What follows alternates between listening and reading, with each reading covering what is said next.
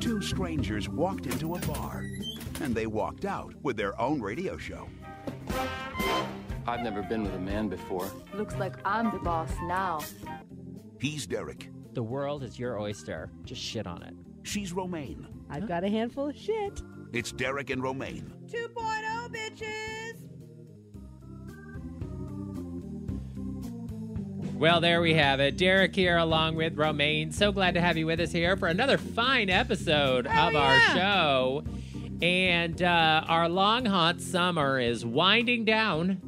What? Well, it's Labor Day week, and so, this is the time when the weather starts to turn a little bit cooler, and after the hot we've had all summer, the hot and dry, glad to have some cooler weather ahead of us, although it will be a little sizzling later on in this hour as singer Kevin Aviance is with us. Oh, yes. I'm excited to talk to him. He's got lots of fun things happening right now. The biggest thing, of course, being sampled in Beyonce's Renaissance album. Yes. That popped out earlier this summer. And the gays were sizzling all over that album all summer long, me included. I know Romaine is not a gigantic Beyonce fan, but... I know. It is quite a delightful album, and gay. Have you enjoyed this summer? Well, it's been a little on the warm side for me. It really has. Yeah, a little consistently warm. This global warming is going to kill us all. I mean, I started wearing shorts this summer, Derek. I know. We're all surprised to see your legs after all this time. No one more so than me. Well, it's important for a woman to show her shapely ankle whenever she can. Do I have a shapely ankle? I don't know. Do you think your ankle is shapely? Not particularly. I mean, it's ankle-shaped. I think I have a nice ankle, but it's You do, thin. actually. You do have a nice ankle. I have thin ankles. It makes me worry. It's probably the one why day they just might snap? Yeah, it's probably why I didn't go into figure skating. Also, you know how clumsy I am and how afraid I am that I would fall off the skates and skate right over my own hand. I could see you doing that. I know. This is why I haven't done it. But, my friend, Johnny Cankles, he was a figure skater. But that's because he had cankles. Well, I mean, he had big, meaty, thick cankles that would support his body when he was leaping through the air and landing. With his double axles, triple axles. I don't even know. How many axles can a person have? A car has 4. I thought I had 2. 2 axles. Or 2 axles. Wow, we're really car people. Lord help us. Help us. Don't skate and drive. By the way, did you know that the axle is actually like the name of the person who invented the jump? No. I thought it was somehow related to like you're spinning on an axis or you're landing on an axis. Oh, no, I didn't know that. No, what is the kowtow one named after? Someone named Cow? Maybe. Moo. Okay. I'll be honest, I don't know an enormous amount about figure skating. I know nothing about figure almost skating. Nothing. All I know is I like to see the pretty girls. I like to see people flipping through the air. I think it's fun. It's exciting. It's really thrilling when they fall down, though. But then I feel bad. I'm like, I'm celebrating their falling. Why would anyone celebrate somebody falling? Because it's kind of cool to watch. Like, it's like, it's like, it's exciting. Because you get to watch somebody's hopes and dreams destroyed right in front of your very eyes. Kind of. Maybe you're not a good person. Did you ever think about that? I never said I was. Okay. In fact, I think after this summer, it's been determined that I'm not. I think that is the case. Now, Romaine, maybe this is why somebody was punishing you by throwing your pig around. Why was this pig on the floor?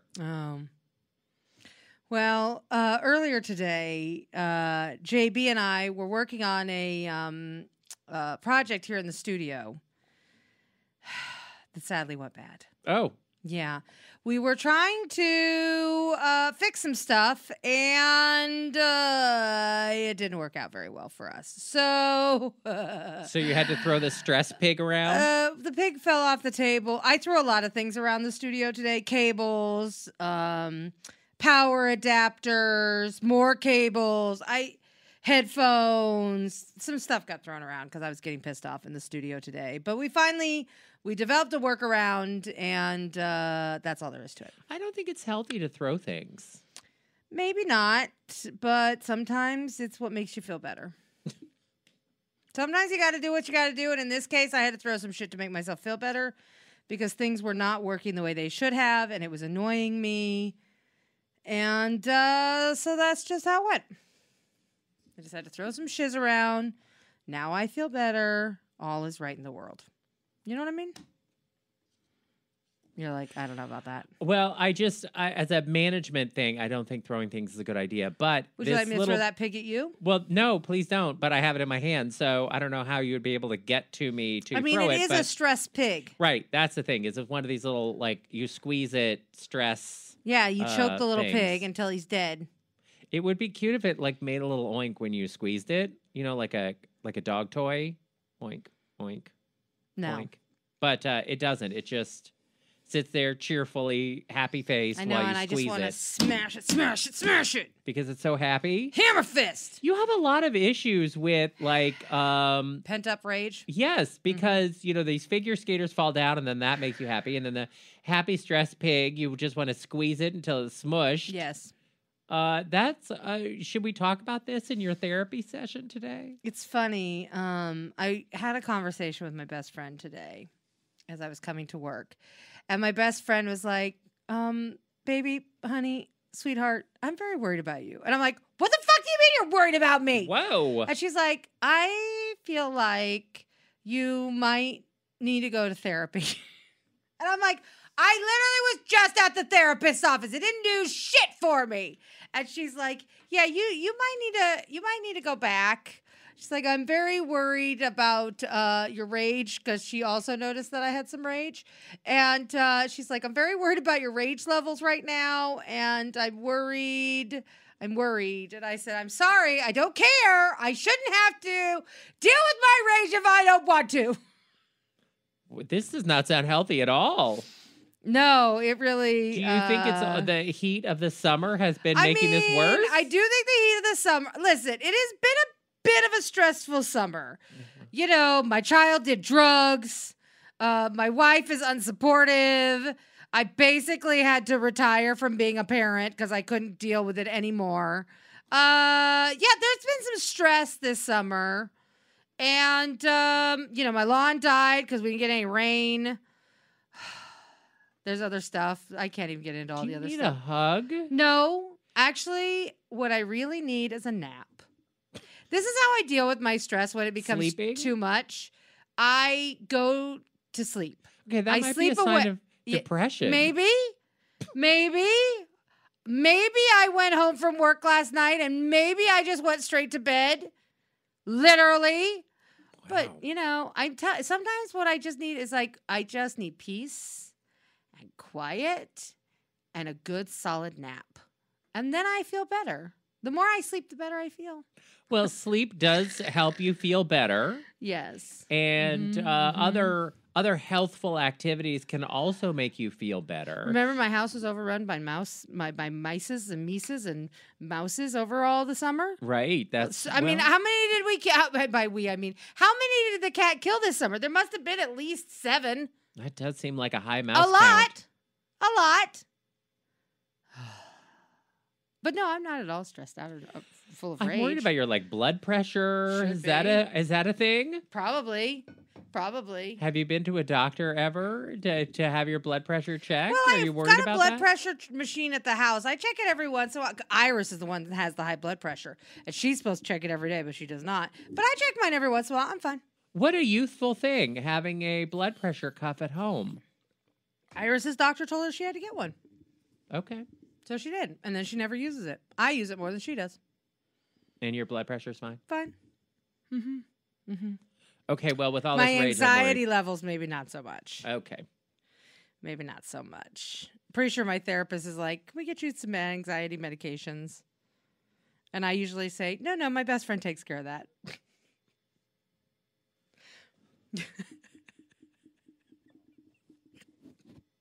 And by being out. A supportive friend. Yes, by being a supportive friend. She is my anxiety medication. I call her, I rant and rave and carry on, and then I feel much better. Well, that is a good way. She's a very good supportive friend. That's a good way to deal with your stress and anxiety. Yes, for sure. I know. Why do you think I call her? Poor Kristen. She's too good to me. But anyway, summer's almost over. But you know the only good thing about summer almost being over, Derek? And this really is.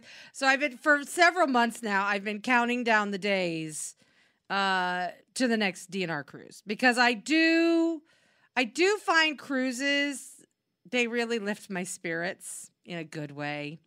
And I get to see all my friends, and I really enjoy that. And I get to see my other wife, which I also really enjoy. So I have been counting down the days, and we're like a month away from our next DNR cruise. So that part makes me feel really good. Yeah, it's going to be my 6th cruise this year. No. Yes. Yes. Is that true? And it'll be your 5th. Really? Because it feels like I've only been on 2. Oh, wait. No. 4th, right? Wait. 1, 3. It'll be my 5th. Sorry. So it'll be my your 5th. 5th and my 4th. And your 4th. Yeah, that feels right. Although I got to be honest. It seems like a lot, but yes. It does seem like a lot when you say it, but I feel like I could have done 3 or 4 more.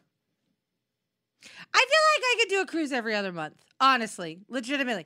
I feel like I need a cruise every other month because of my stress levels are just very high. Well, there's definitely more cruising ahead in our future. Yeah. Romaine and I have talked behind the scenes about this, and what we have determined is when it comes to cruises, more is more. Yeah. And so we'll be doing more of them.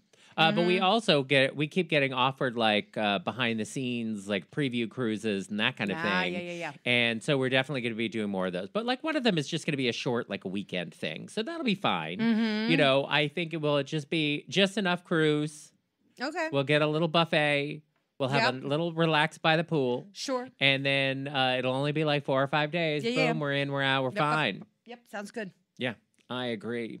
One of the other things that people really look forward to in fall is fall TV.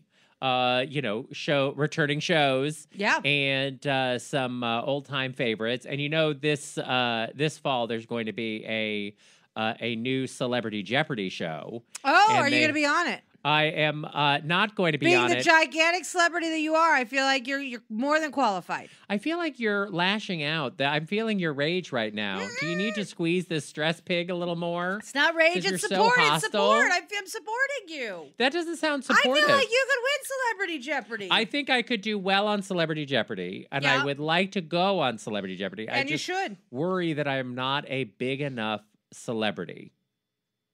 You shouldn't worry about that. You're a big enough celebrity. Thank you, honey. You're welcome. You would do an awesome job on Celebrity Jeopardy. I'm not even being mean right now. I'm actually being authentically kind. Nice. Supportive even. Anyway, I think you'd be great on it. And they're going to need a lot of celebrities if they're going to make a regular thing of it, right? Yeah, so I believe it's going to be a primetime show. And are you ready for primetime, though? I am ready for. What happened? 5 seconds ago, you said I was a big enough star. Now that it's primetime on ABC, Romaine's like, whoa, maybe you're not that big of a star. No, you could do primetime. Gosh. I was just questioning for a second. I'm sorry. You could do it. You could do it. But now that they've announced some of the people who will be on Celebrity Jeopardy, I feel like they're way bigger stars than I am. So probably not. All right, so like who? Michael Cera, Constance Wu, Patton Oswalt. They're getting some decent people. Although, okay, of the 3 you just mentioned, I knew one of them. Well, are you curious which one I knew? I think you knew Patton Oswalt. That's the one I knew. Okay. I don't know who the other ones are. Wow. Should I? Well, I mean, you didn't watch Arrested Development that Michael Cera was on, but he was in a bunch of movies that you probably saw. Okay. At some point. No. Okay. Anyway, I do think that, Constance Wu, she might be able to beat me, but I could probably beat the other 2. You think so? Probably. Okay. But this is the thing about Celebrity Jeopardy. Is one, I do want to go on the show. Yeah. But I want to go on Jeopardy in general, but I don't think I could win regular Jeopardy. So I feel like my best chance of actually Celebrity Jeopardy winning is Celebrity Jeopardy, as long as I'm not up against too bright of a star. Because sometimes they get people on and they just are playing for charity. They're not super bright, or they don't know a lot, or they are not Jeopardy super fans, so they don't really know how the game is played. They're not going to be good at it, even if they're smart. Okay. So I really gotta game it out. But there are some celebrities who are very good Jeopardy players, and I would not want to go up against them. But other people who are whatever, fine. Like, I could probably take Michael Cera. Okay. I bet you could. I feel confident in you. You're very smart. But the other side of it is I'm pretty good at home at regular Jeopardy. But when they do Celebrity Jeopardy, they often have more easier categories and more entertainment-themed categories, and a lot less like the other hard stuff that they have on the regular Jeopardy. So, anyway. Gotcha. But I would like to go on the show. If it becomes a regular thing and they have to churn through a lot of celebrities, that I might have a chance. Like, if they need 100 celebrities a year, then it'll start getting real thin and sad. Right. When they start announcing some Real Housewives going on Celebrity Jeopardy, then I know. Get my agent on it. I'm getting on that show. Right. Because I could take virtually any Real Housewife, please. That you could. I mean, they're richer and more famous than I am, but I they're could definitely not smart. No, but I could definitely beat them on Celebrity Jeopardy. Yeah. Come on. Yep. Mm-hmm. Now, also this fall, apparently, Law and Order is doing something that they have never done before in the history of the Law and Order franchise. Right. They are having a crossover of all three of the shows: the current Law and Order Special Victims Unit, old school original recipe Law and Order, and Organized Crime, the one that Stabler is on. And they are going to have some kind of murder that turns into a sex crime, that turns into an organized crime, and it's going to cross over all three of the shows on September 22nd. Okay, then. All right. I mean, there's more crime in the Law and Order franchise than there actually is in New York City, but that's okay. It makes New York City seem so safe. No, it doesn't. It makes the opposite seem true. I actually think New York City is terrifying right now, a little bit. Well, it's the kind of New York City I like. I like New York City when it's a little bit terrifying. I don't like New York City when it's completely safe. Come to New York and join us here in a month. Thank you, because Romaine is telling you it's terrifying. I mean, a little bit. I'm not going to pretend it's not. There's a few terrifying things about New York City right now that were not terrifying, say, 5 years ago. But it's what gives New York City character. I've always liked New York City when it's like if you aren't a little scared of New York City, I think something's wrong. You should be a little bit scared of New York City. Well, New York City is intimidating. I think people should be intimidated by New York. No, I think they should be scared. Well, that doesn't encourage anybody to come here. But then again, I mean, listen, I only want the brave to come here. I don't want a bunch of pussies to come here because then New York City becomes like Disneyland. What? No. I want people with some grit to come here. Whatever happened to interesting qualities? You're tired, you're poor, you're huddled masses yearning to breathe free.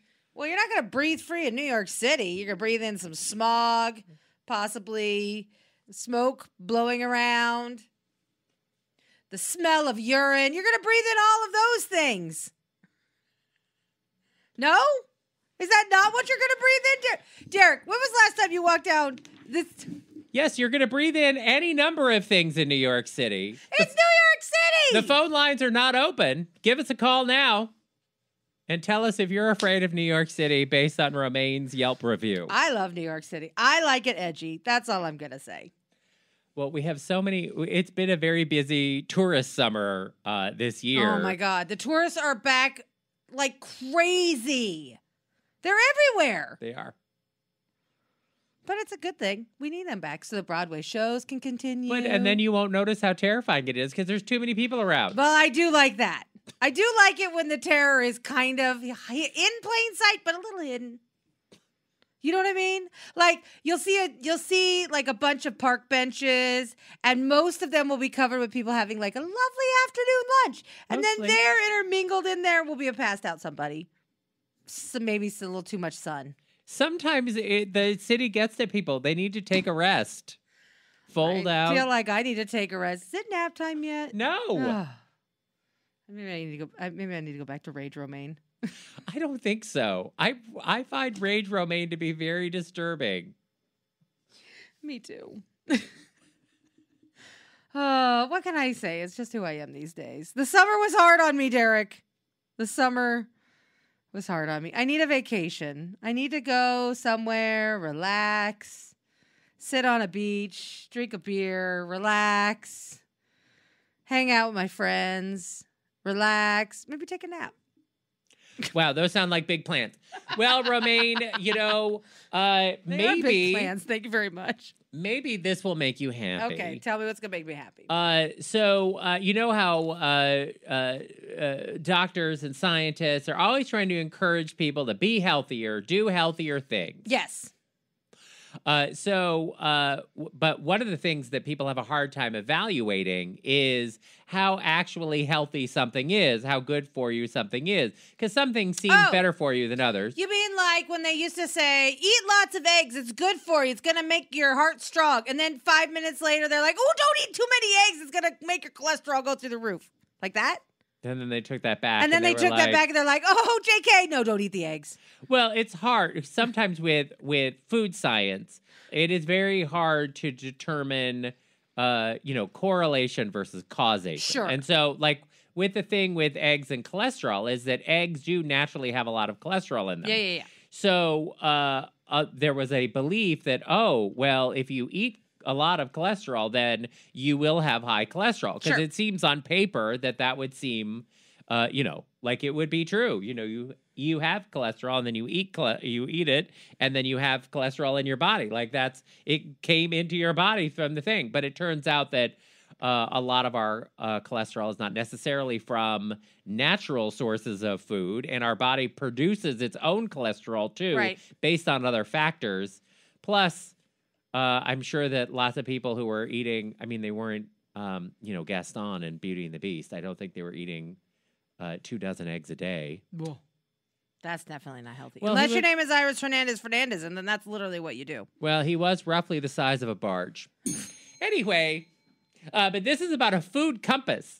So the food compass, basically, it gives food roughly a point system, so you can determine how healthy or not healthy it is on this spectrum of food to help you, like. Isn't that basically what Weight Watchers does? Well, that's different because that's like you have an X number of points per day. This is about a healthiness scale. So on like a range of 1 to 100. One thing might be a 68 and one thing might be a 64. Okay. So if what you want is to incrementally improve, what you're consuming, you want like a higher number, right? So look for things that are, say, above 65. Sure. Okay.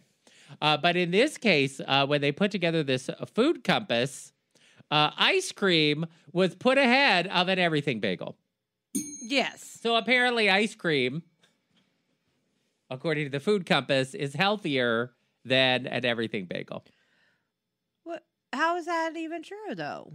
Ice cream is very unhealthy, I would think. And I would think an everything bagel, it has everything on it. So therefore, it's got to have like some grains and stuff that would make it kind of healthy, right? Well, a lot of it depends on... again, what what you're using to determine it, because like ice cream does have a lot of sugar, obviously, but a fairly plain, simple ice cream, one of these like 5-6 ingredient ice creams where it's just cream, a little egg, some sugar, or whatever. Yeah, it definitely can have high calorie content, but it also will have quite a bit of calcium, and might have other nutrients that are good for you. And a bagel is a very dense, basically, piece of bread. Depending on the bagel that you're eating, it might be like eating an entire loaf of bread. So, it's going to have a lot of carbs to it, but also not a lot of... my morning bagel is bad for me? Well, it depends on the bagel. Some of them are like have more whole grains in them and everything, but, it might end up just being a lot of empty calories. And you might think, oh, it has some seeds on it, whatever, it must be healthy. It's got raisins in it. First of all, if your everything bagel has raisins in it. Does not everything bagel. I eat a cinnamon raisin bagel for breakfast. Okay, well. With a very large pat of butter. But have you looked at the ingredients to see? The ingredients? Why would I want to look at that? I don't want to know. Are you just telling me that my bagel is going to kill me? I think you just told me my bagel's going to kill me. I think you just told me I can't eat bagels anymore. Why would you do that? Why would you ruin a bagel for me? Nobody told you that. I love my morning bagel, and now I can't even have it. You've ruined it. You. Great.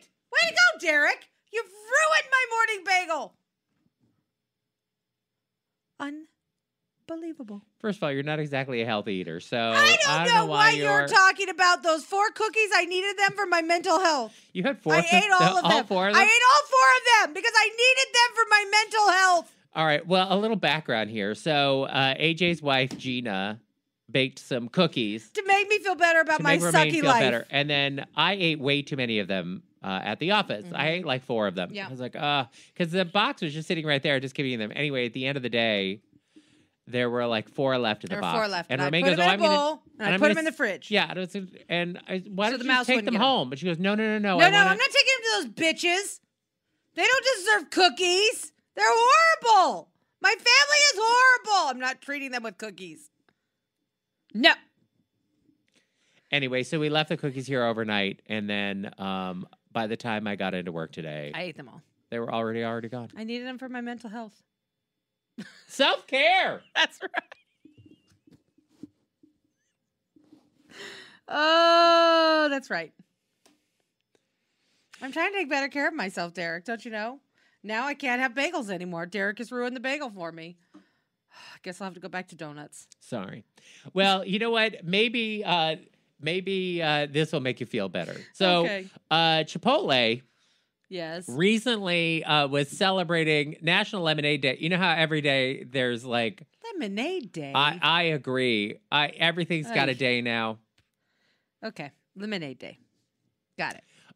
By releasing a limited edition candle that smelled like lemonade. Okay. But the Chipotle candle that smells like lemonade is designed to look like their water cup. Because they were making reference to people requesting a cup for water at their Right. locations and then filling it up at the soda fountain with lemonade. Of course they were. People are horrible. Yeah, but Chipotle was letting everybody know we know We you know do. what you we know do. we know what you do. Yeah. Anyway, here's a water cup that's candle that smells like lemonade. That's cute. That is cute. I do like it when businesses like Have a sense of humor? and then when they make like something related to their business that is not at all related to their business. Like when KFC did this with their eating pants and with their candle that smells like fried chicken. Like I like all of that stuff. I do. So, all right. I can get behind this. Good for you, Chipotle, and your lemonade candle. I think that's nice. Makes me want lemonade now. Is lemonade okay? Am I allowed to have lemonade, or Yes. is that going to kill me too? No. It's nice at the end of it. Like what a refreshing thing at the summertime. A nice lemonade, of course. I like a peach lemonade where it has like little chunks of peaches at the bottom. That's good. I get that at the Charlie's in the mall. Oh, I really like that kind of lemonade. Lemonade with like a little bit of peach juice and a little bit of peaches pieces at the bottom. Oh, it's very tasty. Very sweet though, but tasty. When I go out to LA, there's a place that has like a strawberry lemonade. I like a strawberry lemonade.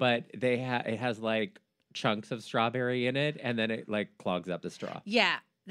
See, this is why I like the peach one, because they chop them into like teensy tiny little squares. It's kind of like having bubble tea, because there's like a little surprise at the bottom. And every once in a while, you get like a little piece of peach, and it's just tasty. But I like the strawberry lemonade as well. I like to get that at the Ye Olde Wendy's. Yeah, because, I don't drink soda anymore. So that's like a real challenge when I go out to like fast food. What do I get instead of soda? Sometimes it's a lemonade, which is more exciting than a bottle of water. Probably. Well, given how filled with rage you are, I assume you're going to be lemonading again real soon. Well, finally, a scientist recently caused an uproar in social media because you know how we have this new James Webb telescope that's taking these deep photos of outer space that are they're really super cool. stunning. Really cool. Yeah, we've had some beautiful spiral galaxies and recent gorgeous, stunning photos of Jupiter and that kind of thing. Well, he posted in social media a picture from deep space to wow everyone with a detail from the James Webb telescope. And people got very excited. And then he had to admit it wasn't actually a picture from the telescope. It was a slice of chorizo.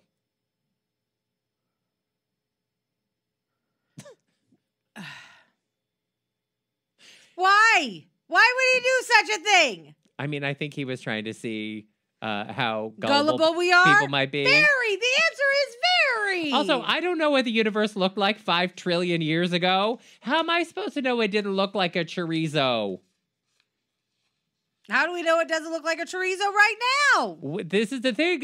How do we not know? We don't. You know that NASA released the creepy sounds of the black hole, and honestly, it sounds just like the audio mixing from 2001: A Space Odyssey. You know what? Maybe whoever did the audio in that movie 50 years ago knew what space actually sounded like. Terrifying.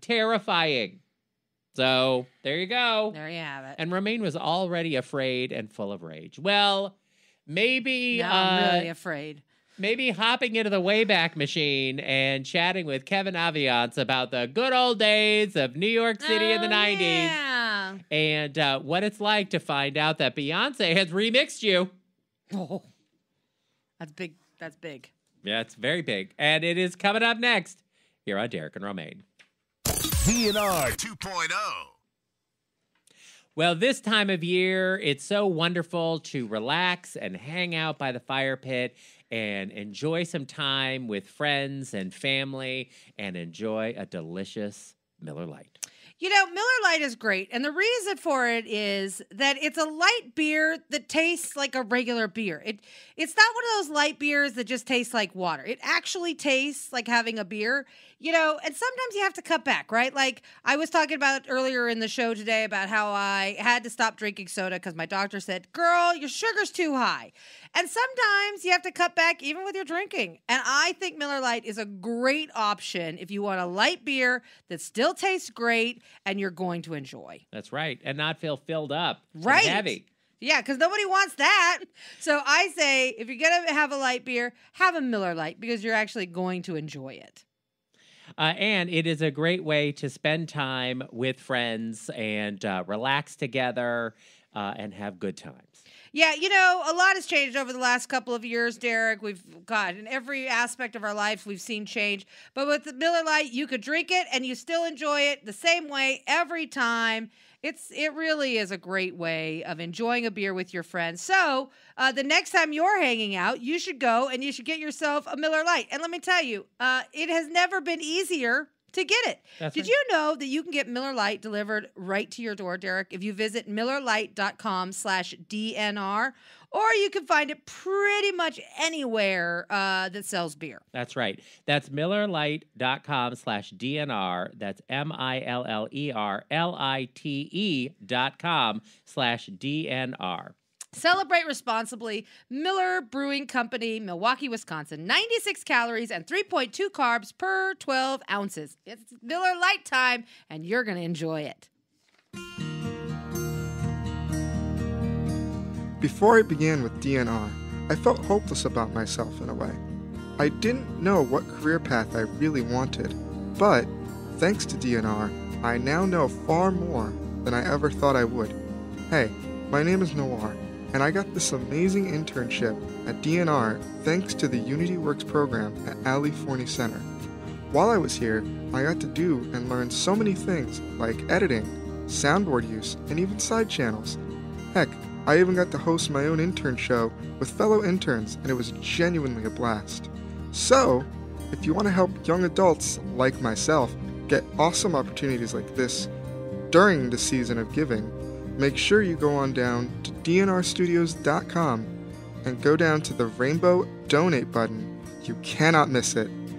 Thank you to all who helped make opportunities like this possible. Let's keep these good times going for the future and give the youth amazing opportunities like this again. Farewell. Nailed it!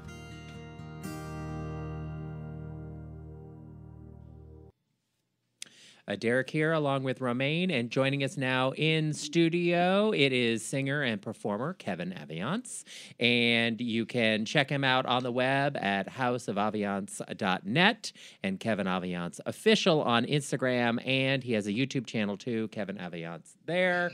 Kevin, it's so nice to have you here in our studio. Thank you for having me. It's hot here in New York, but you are used to hot because you have performed many hot shows many, many times. And I actually saw you years ago at, I'm pretty sure it was Arena. I might have been high in the 90s. But anyway, it's 1990. And anyway, it's lovely to have you here. These two. Okay. So, yeah, thank you for having me here. Did you like the show? I did. I had a fantastic time. It was great. I was living in LA and I visited New York, and I was like visiting friends, and yeah, I had a great time. But I was staying. This was it was at Arena. I had a great time. You came on like halfway through the evening. It was fantastic. Great show there on the dance floor. And then I had to go back. We were staying at the Milford Plaza in Times Square, what we had called the Mildew Plaza, because it just smelled real mildewy. And anyway, I left the club and I was in the cab and I was on my way back. And the listeners have heard this story before, but once I got into the cab, we were like going up to Midtown, and I realized, like, wait, how much money do I have? And the taxis did not take credit cards at that point, and I realized I only had like $5 or something in cash.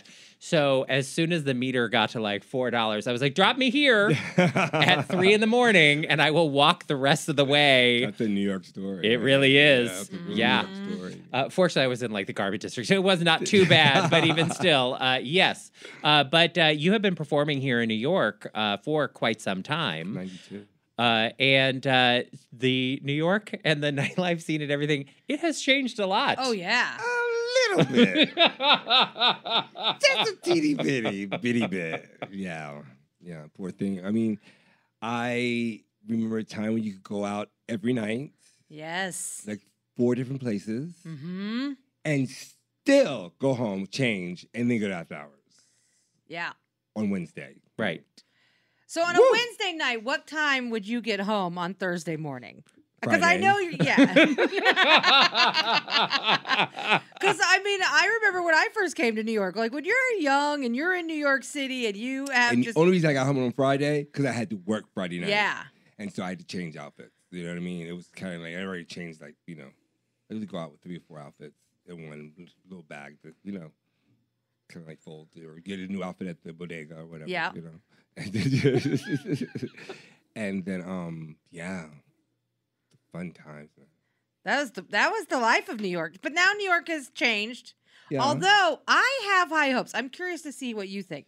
So New York got what I call Disneyfied, where everything just became very mainstream, less edgy. You know, I was living on 43rd Street when they got a little dignified, the Disneyfied. Yeah. Because that building went up across the street on 43rd or 43rd between 8th and 9th. Yep. I used to live on that block. I was subletting an apartment from a porn star there. And I remember the hookers that used to be on the street. Right. They weren't in hooker clothes anymore. They were in like skirts, like the little like Britney skirts, like little school skirts, and white shirts. Yep. And pigtails, and like hi, like that. They weren't like, you know, these bad bitches that they used to be, like watching the neighborhoods. You know what I mean? Even the hookers went upscale. I know, but It's outrageous. But since the pandemic, New York has gotten raunchy, edgy, a little scary, frankly. Listen, I went to the East Village one night, and they had set up like this like fortress on one of the buildings, and by the time I walked from one end to the other, and I couldn't keep my eyes off these people because it was so amazing. It was beautiful, first of all. It was like this art installation, you know. But they had taken a shower, had sex, and did their drugs all at the same time. I mean, it was incredible. Yeah. All out in the open in front of everybody. And I was like this. Yeah. Like people didn't care. They were just like going for it. They didn't want to be in. They didn't want to be in the homeless shelters. They said it was really bad there. Right. That's exactly true. So it feels like, I don't know, maybe I'm wrong, but it feels like New York has an opportunity right now for a renaissance. Like let's return to the good old days where things were actually interesting in New York City, where there were edgy people, where there were tastemakers doing things, where some of the boring people have moved back out to the suburbs. They're in Jersey, they're in Connecticut, they're not in the city right now. I feel very attacked by this line of questioning. I mean, I moved out to Jersey, so I hear you. But do you think there's a chance that New York City might get cool again? You know, Brooklyn is turning it out. They are. They are like, it's no joke in Brooklyn. And these kids are like edgy and they're flamboyant and they're like, you know, it's a little much for me. It really is. Sometimes really? Yeah. For you? For me, it's a little much because I want to see it. I want to see it more like refined. Okay. And they can't be bothered with that. Like the drag queen go out in flip flops. You know what I mean? A drag queen in flip flops? I'm just saying, girl. No. They're very relaxed. Yeah. I mean, where are their standards? I was going to say, where are their godmothers? There's relaxed and then there's beach day. Like, what is that? No, but it's not about that for them. It's more like about their realness and with who they are and what they're portraying at that time. It's not so much about the aesthetic. The aesthetic they are accepting. They're that's what they are. You know what I mean? Right. And it's just such a different time. The things that they worry about is totally different than what I guess I worry about. You know what I mean? Sure. And yeah, it's incredible.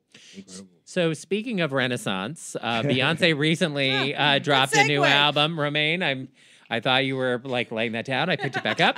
And you were surprised to discover that your own work was sampled on Beyonce's album. So tell us a bit about how you found out about that and how you felt. A dear friend of mine sent me the track listing of one of the songs, and I saw my real name on there, Eric Sneed, and they spelled it S-N-E-E-D. I was like, what is this? And then so Jarrell Black's name next to it, and which is my producer, with the guy who I'm partners with the group.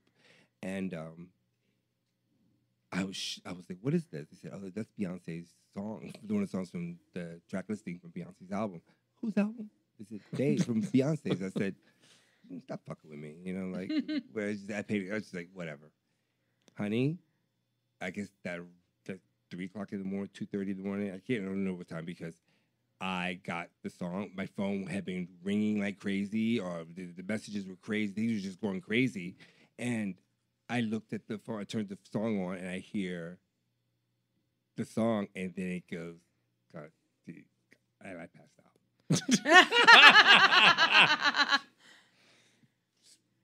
Get back up, as my friend's like, you know, are you all right? And he said, you're not gonna believe this. And I played the song again, and I gagged. I could not believe. First of all, she brings it in the song, and every word has a meaning. And so she uses it to set up the song, and then she uses me as a response to what, you know, it takes 1,000, it takes the billion to make a cunty. I was like, what is going on here? Like, what is going? I could not believe. That's all I could say. What is going on? What is this happening? Why is this? What is going on here? I could not believe what I was hearing. And then my girlfriend's at the end of it, while Renee, who's no longer with us, and she, with the Honey song, because it's 2 songs in one, and she goes, Miss Honey, to end the track. And I'm just like, I didn't know what to do. I just played it again, and I'm like, can't believe it. And I said, wait a minute, let me just listen to this whole album. Let me see what's going on here. Because you just don't do a track like this just to do it. And I'm listening to the album, and I just started crying more, and I'm just like, where does she have time to do all this? Where does she have time to put these songs together? Because it's all samples, and I'm a dance record person. So I'm like, she got this sample from that person, this, and it's amazing to see my whole life flash before my eyes doing this whole thing. And it sounds like this album really is a love song to the gay community, and in particular, the Black gay community. It is a direct love song to the Black gay community, and I gagged. Wow. Because never in my life, being Black and gay, a faggot, a queen, whatever, I like my divas. Don't get me wrong. I know them all. I love Diane. All of them. I love them all. I go to all the concerts. I am a freak. Asian, black, white. I'm a diva. I love my divas, especially the black ones. Okay, I'm there. You know, I know them all. Operas. Never once.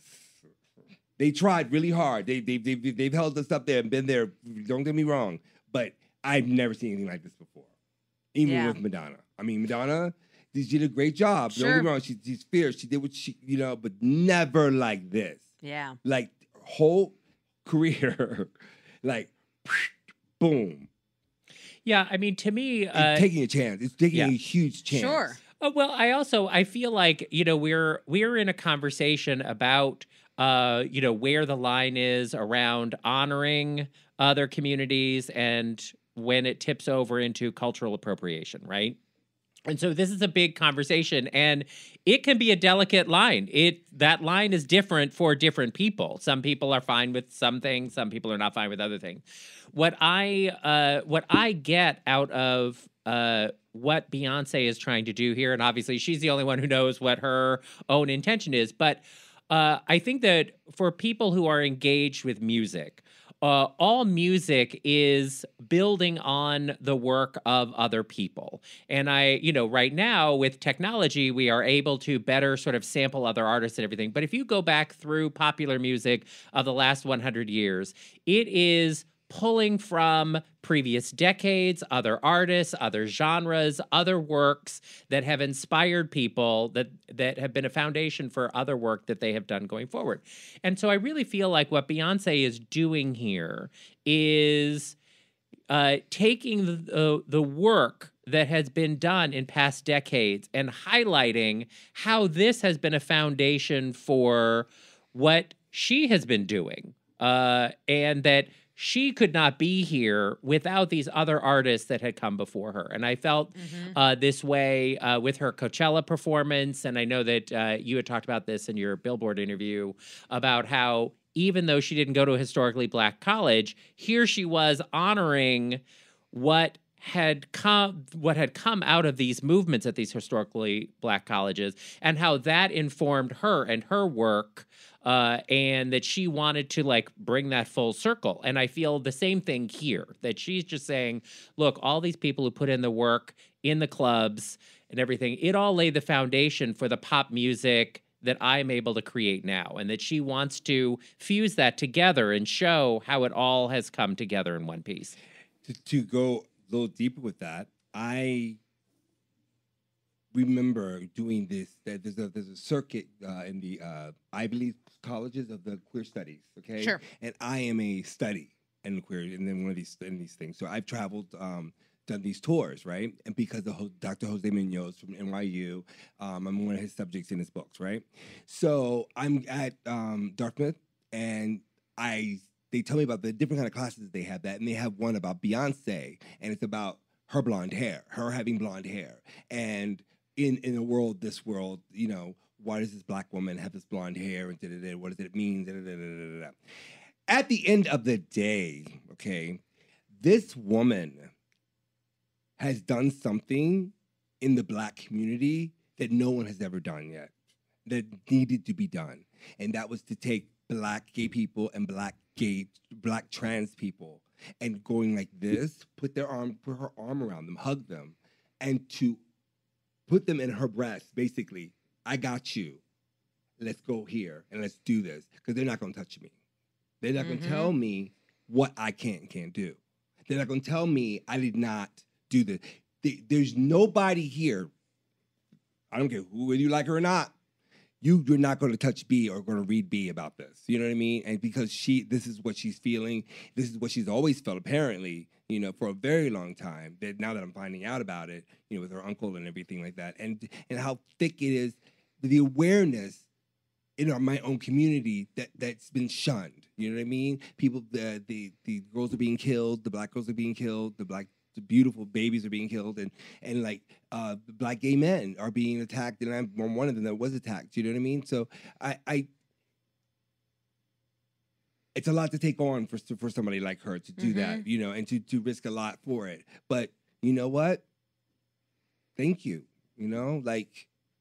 it made me strong, like really strong. And I had no problem. I walk around in a thong and a bathing suit and call it a day with a person since I was can remember, girl. But in recent years, that's not been my story. You know what I mean? I've been beaten. I've been almost killed. I'm not walking like, you know, I do take some chances and stuff and whatever case may be. I'm on the subway doing my Instagrams and about to work. But, you know, I'm now feeling like I'm 23 again. You know what I mean? Where I had no fear. You know what I mean? But I was innocent then. It was different. You know what I mean? Mm-hmm. A little bit different. Now it's like I kind of know, but it still feels different. You know what I mean? I mean, these interviews and everything I'm doing, and I've had a huge career, and I'm very proud of it. You know, but I've not done all the things that this thing has given me. You know what I mean? And so let's talk about going to the party and with Beyonce. Can I talk about that yet? I mean, I'd like to talk about that because so here's someone that obviously is phenomenal and people love, and you know she's queen. So you get to go. She's sampled your song, and now you get to go meet her.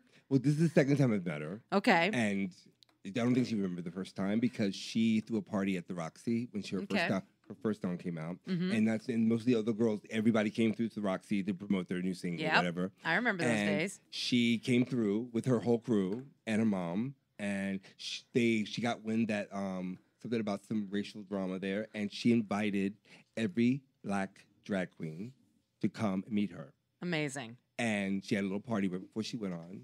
And so everybody was there, you know, and I was like, why are they doing this? Like, what's going on? Yeah. But I worked there. I knew what was accepted and what was not, you know, just to, you know, I'm not trying to start anything, but there was some drama there. And she didn't care, and she had everybody come and meet her, you know. Amazing. And I brought her a pair of earrings in this box, and they were like this long, and they were like big chunk jewels, like Barbara Sorrell had done for me, and I gave them to her, and so that was the first time I met her. Okay. Know? But this is B after that Necessity's Child. Okay. Yeah. So now we're moving like 7 albums later, and she is Beyonce. I mean, she is like, she's not this little girl anymore. She's a woman, you know, and one of those beautiful persons. And she's so beautiful. It's like incredibly beautiful. She was so gracious. She was so sweet and so nice and so like, I felt it, and I'm like crying and everything, but she was just like, you know, she's saying thank you, like the whole time. And I'm just like, girl, thank you. Like, what are you talking about? Like, you know, but it was one of these things where I couldn't really speak. I was just like, she has this thing around her. And it's not like I adore her and I live for her and all that stuff, blah, blah, blah, blah, blah. Okay. But this woman, she hardly had any makeup on. She had makeup on. Yeah. She's not that girl, this Sasha Fierce girl, like that. It's something else going on with her, and something. She's 40. She's a woman. You know what I mean? And she's just like this. She's good, you know, and she knows what she's doing, and it's so empowering. And to know that I come from that is even better. You know, how does it feel to have been inspired by all of these divas for so long, right? And then to know that you and your work has inspired her.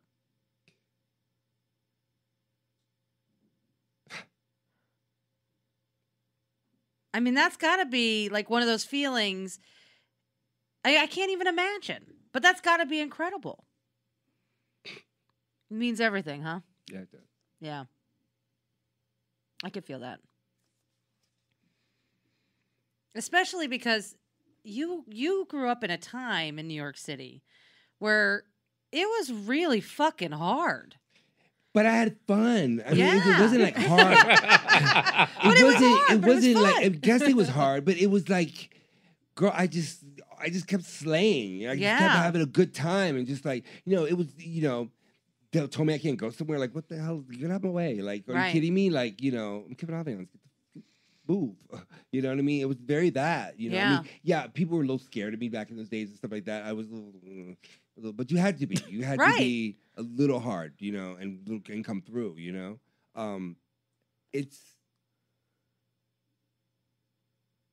I don't know. I mean, I just didn't look bad. I didn't regret it. I don't have any regrets. I never really, like, you know, if you did something wrong, you paid for it. I didn't want to do anything wrong, but I love the dance floor, and Whatever I did on the dance floor. You know what I mean? Yeah. So, it was just such a different time, Yeah. Yeah. Now, how do you feel about how mainstream drag and trans culture has become? Because really, the success of RuPaul's Drag Race, it's funny to me to think about it because on the one hand, it feels very normal of like, well, we've had drag performers and lip syncing, all this stuff has been going on for decades. Like we've all known about it, whatever. But seeing, 15-year-old kids waiting outside of bars to meet drag queens and whatever else, and like it being on national TV and covers of magazines, like I just finished doing. I just got back from Montreal. I just did 40,000 people at the Olympic Stadium. I DJ'd the whole thing. I DJ'd the opening for all the RuPaul Drag Race girls worldwide. Right. Okay? Wow. So these queens, first of all, this is the first thing I've done with the RuPaul Drag Race people. So that's a really good thing because, to be honest with you, if you're anywhere relevant in this world of drag or anything, it's because Ru. I mean, Ru has really, bravo. Thank you for saving drag. I mean, she really put drag in another world. You know what I mean? Yeah. To the older girls that have been here before that and everything like that, she has given jobs to people. And, we have a little saucy relationship. That's fine. I know she respects me. I respect her. I look up to her. And I hope she sees me now. But Ru's very... I see what he does. I see how he does it, and it's really fierce. Now it's the worldwide thing, and seeing all these queens that I just met, from France, from Belgium, all these queens that are so sweet and so nice, and they are babies. They are babies. I'm talking about babies. They are so young and like what they're experiencing in drag. They're experiencing in all the drag stuff, but making $1,000 to a couple $1,000 a gig, you know what I mean? Which is like unheard of. Yeah. When you're lip syncing and dragging. But bravo for you. And they are, still going through the drag moments, you know what I mean? That's what I no longer don't. I used to be like a little like, girl, it's not drag. This is straight cotton candy drag. This is not real drag. They do real drag, and I'm real impressed with all of them. They're artists. They really think about their numbers. Even though they do their numbers over and over again from city to city, But you know what? So did I. You know what I mean? I remember one time I did a tour. Before I started singing, I would do tour of albums. Okay, so for some reason, someone saw me do I did Natalie Cole's live album as a thing. That thing booked me around the country, okay? Hey. And I was booked, girl. It was crazy. I mean, she's doing coke, everything. Living out, I knew the whole story. So it was that was my thing. It was like the Natalie Cole live album, Lucy in the Sky with Diamonds. I don't know how many CDs I've done with that album. You know what I mean? Yeah. And, now, mind you, the clubs are they're in their little pubs or whatever they do. But people came and, that's how I, developed my audience was doing these album tours, it's hilarious. That's fun. But could you have imagined when you first came to New York in the early 90s that 30 years later, this would, that the New York City nightlife scene would be over, but drag would be this mainstream in America's living room phenomenon? So I always was brought up that this too will pass. Right. So it's always in my head, this too will pass. I had no idea that that was going to be past scene like that. The drug, the drugs of the druggettes of the draggettes world and all this stuff to be this I mean, you have to see the fans. It's crazy. Yeah, it's like they're going to see Michael Jackson. Yeah, it's crazy. I know it was Gay Pride in Montreal, but you understand. Every girl came on. Crying, gagging, carrying on. It was amazing. But what I love about this sort of modern drag phenomenon is all of us over the years have seen a drag queen where I just feel like if the audiences now saw them, they would faint dead away. They would not even believe it happened. Because and those drag queens like came and went in obscurity and did not have an opportunity to be on performance TV. art started in New York City, right? Performance art started with the pyramid. That's where performance art, period, in the art world started.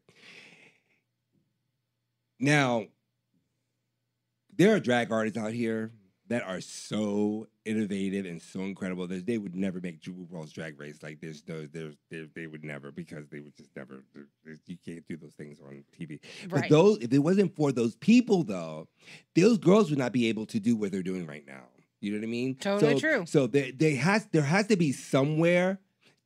There has to be a synergy from Rouge to these girls before these girls go away, you know what I mean, or die, or whatever the case may be. Because unfortunately, our generation is brought up on us. We were not brought up on anybody. We had no mentors. They all died. Right. So it's kind of like we were out here trying to handbook it all and trying to figure out what's going on here. Meanwhile, back at the ranch, if I had a leather daddy, a real leather, because people used to mentor people back in the day. Mm-hmm. They used to take young kids and used to mentor them and say, no, you're not doing this.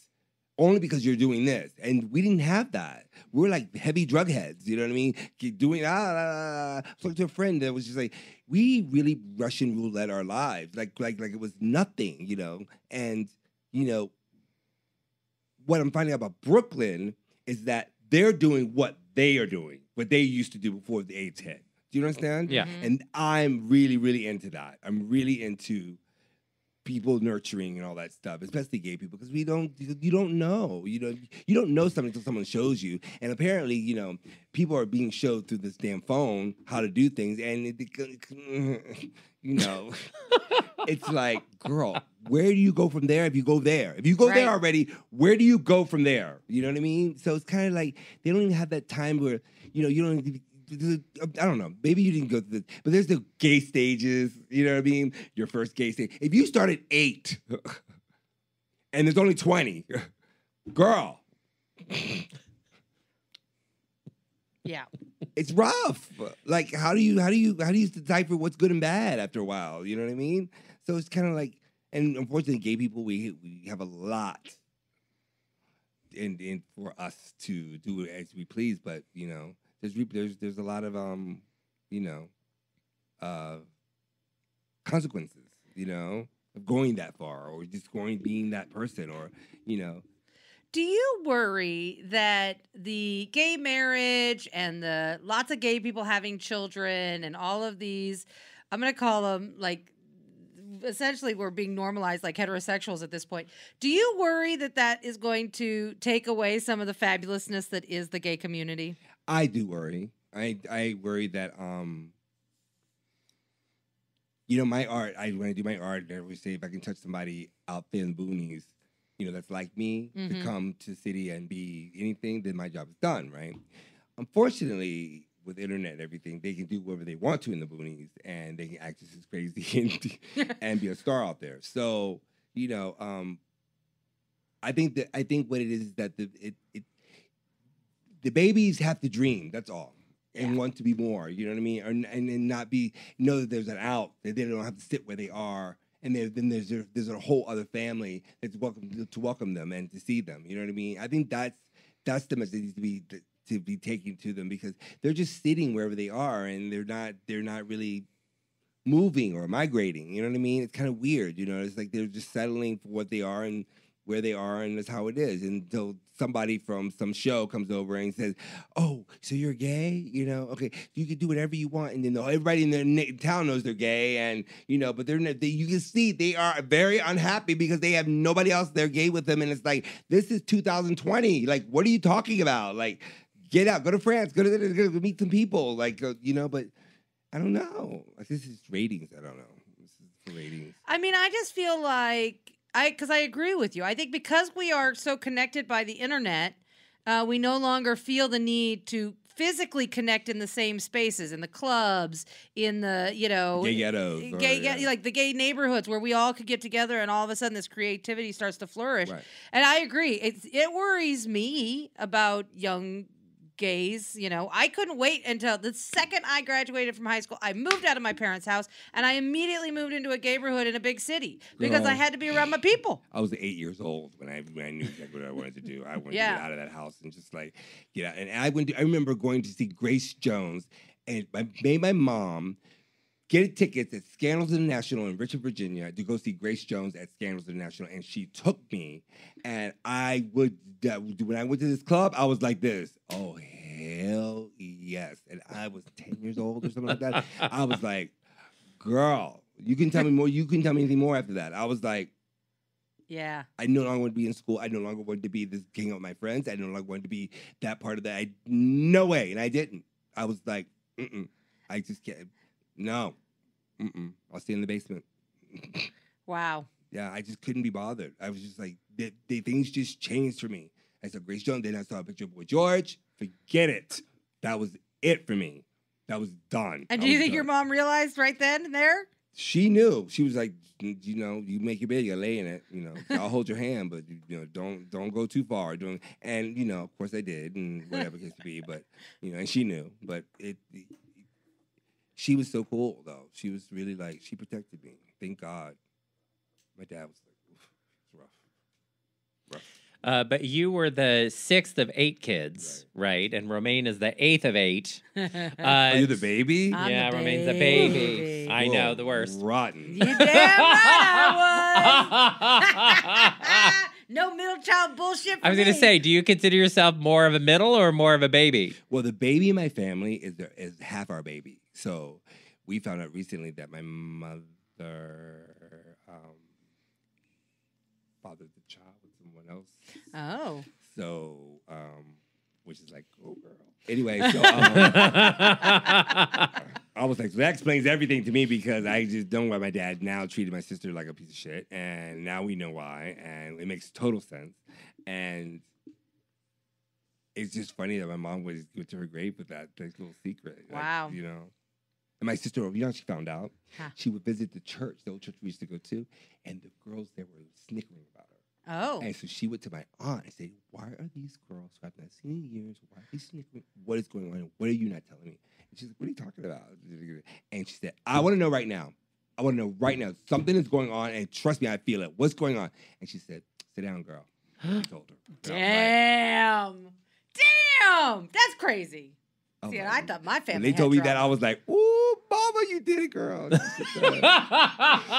said, "Ooh." I was like, I was loving it. I love that story. I was like, well, that's amazing. Get it, mama. That's right. Well, Kevin, we've loved having you with us. It's been great to catch up, and congratulations on all that is happening around this latest album. And I'm sure people will be seeing you all across the country. Call it a hunch. That's right. Our thanks to Kevin Aviance for being with us. You can check him out on the web, houseofaviance.net. Kevin Aviance Official on Instagram. I have a new single out too called I'm Back. So. Oh, nice. And a new single, I'm Back. Be sure to check it out as well. Thank you so much for being with us. Can't get enough of the show? Follow them on Twitter at DNR Show or like them on Facebook. And don't forget to tell your friends to subscribe to DNR 2.0 at DerekandRomaine.com.